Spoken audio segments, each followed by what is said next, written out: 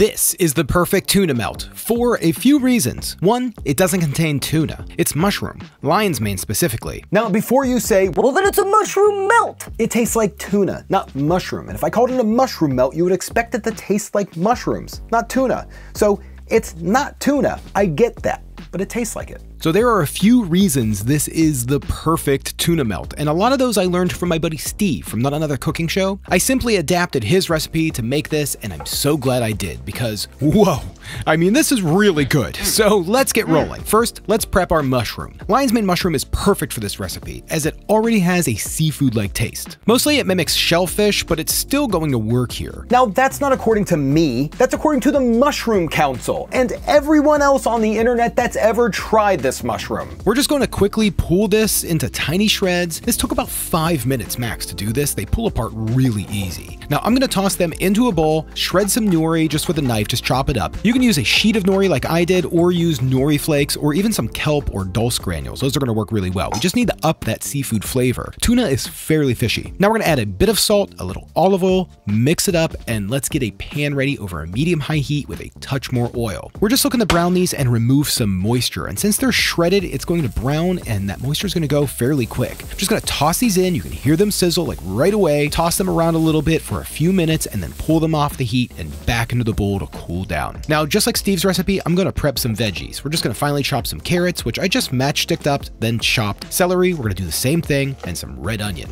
Now, in addition to that, I wanted to bring in a little bit more familiar flavor, and I'm going to add a bit of chopped fresh dill. So our veg is prepped. I'm going to bring back the mushroom mixture, and we're going to add a little veg at a time. Make sure you do this so that way you get the proportions that you like. I like it to be pretty veg heavy, but you might want a little bit less, and it's just up to you. Now, once I feel good about it, I'm going to add a little bit of lemon zest and a squeeze of a bit of lemon. This looks perfect. So I'm just going to add a bit of vegan mayo, maybe 2 tablespoons total, mix it in, and I'm just going to transfer this into a small container because my fridge doesn't have a whole lot of space. It's pretty packed right now. I'm going to close the lid, toss this in the fridge for about 20 minutes to chill, which is all it needs, and it's plenty of time for today's sponsor. So I love to learn new things, and one thing that I have never mastered is a second language. I took German all through high school, and the best that I can do is count to 10. And I've lived in Florida now for almost 20 years, and there is a lot of Spanish speakers that I would love to communicate easier with. So that's why I checked out Babbel. Babbel is one of the top language learning apps in the world. It is scientifically proven to help you start speaking a new language within 3 weeks. I mean, check this out. Mi amo, Mark.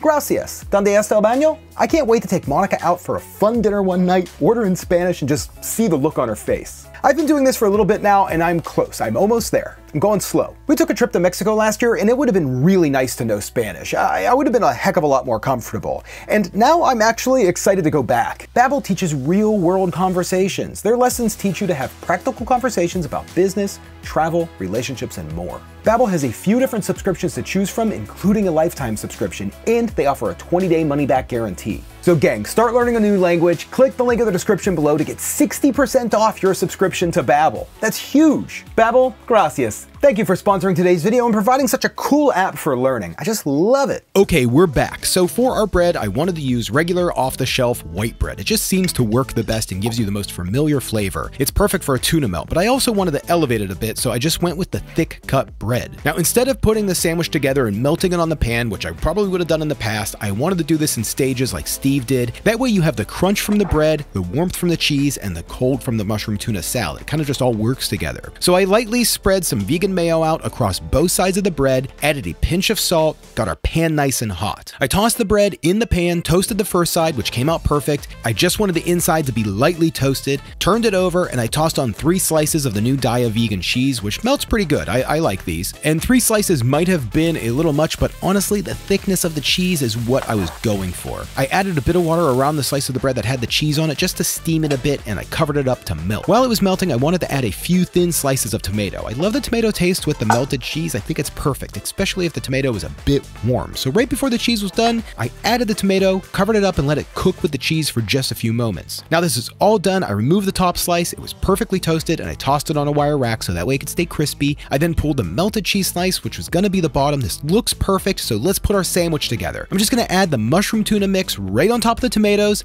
and voila, this is it. This looks perfect. I know it's going to be good because honestly, I've made this before, but this is Monica's first time having it, so let's see what Monica has to say. Cheers. Cheers.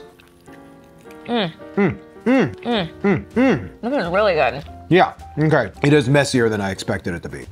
I knew it was gonna be messy, but way messier than I expected it to be.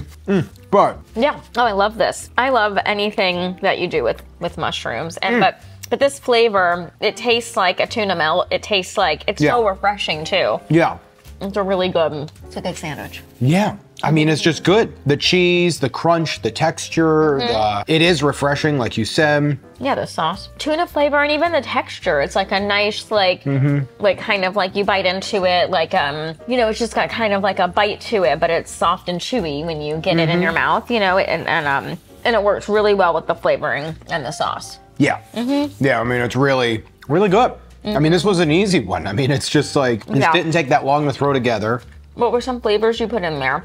I mean, it's just nori, onion, carrot, celery, a little bit of lemon. Yeah, that's what I was tasting. I was wondering if there was any dill or no.